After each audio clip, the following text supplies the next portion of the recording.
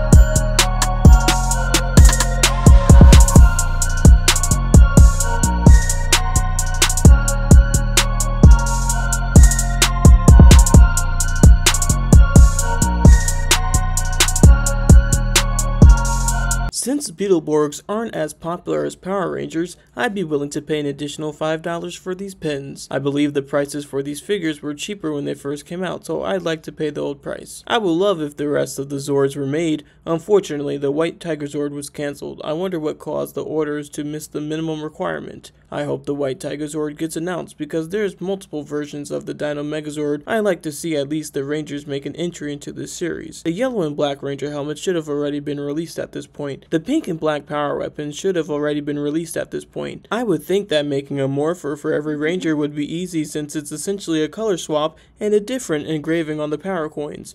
The Beetle Bonder can be one piece with different attachments for each Beetleborg. There's been a rumored presentation at which the Zap White Tiger Zord was shown, so I hope it's released this year. A remastered Armored Black Ranger should be easy to do since they already did it with the Red Ranger. I wouldn't be surprised if Beetleborg figures were sold at deluxe prices. Making an Armored Black Ranger shouldn't be hard since they made the Green Ranger. I would buy the entire wave of these mini fig pins. I would buy an Armored Black Ranger along with the entire wave of these XL fig pins. Making an armored Black Ranger shouldn't be hard since they made the Green Ranger. Funko's 4-inch pop pins seem to be undermarketed. Making an armored Black Ranger shouldn't be hard since they made the Green Ranger. It appears that this line is dedicated to real-life music artists and athletes, so the chances are slim to none for the Rangers making it to this series. Making an armored Black Ranger shouldn't be hard since they made the Green Ranger. I would buy the entire wave of these pops if they were ever to be released. I would love if the rest of the Zords were made. The Beetleborgs would probably be a better fit at this size. The Dino Zords would probably be a better fit at this size. If they can make the Ultra Zord at this size, then they can definitely make the Dino Zords or Megazords at this size too. The Megazords would be a perfect fit for this line.